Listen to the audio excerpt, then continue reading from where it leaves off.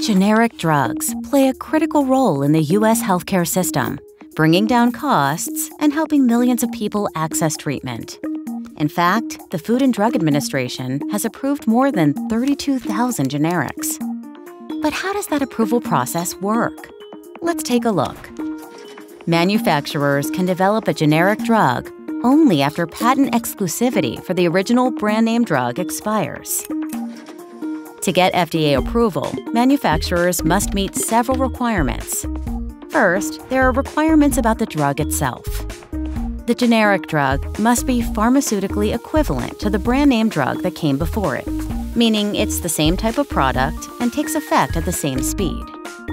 The active ingredient must be the same, and the right amount of that active ingredient must get to the right place in the body at the right time. The inactive ingredients must be safe. Generic drugs and their brand name counterparts can have minor differences, so long as it does not affect how the drug functions.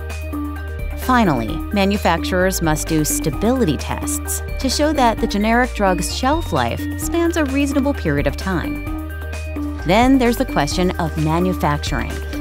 The company developing the generic drug must be capable of making it correctly and consistently according to FDA standards.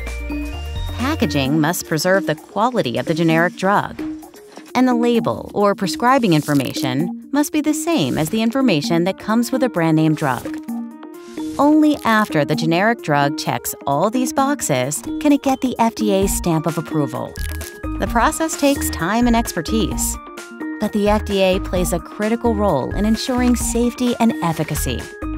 Once approved, the generic drug can increase patient access, lower overall healthcare costs, and even save lives.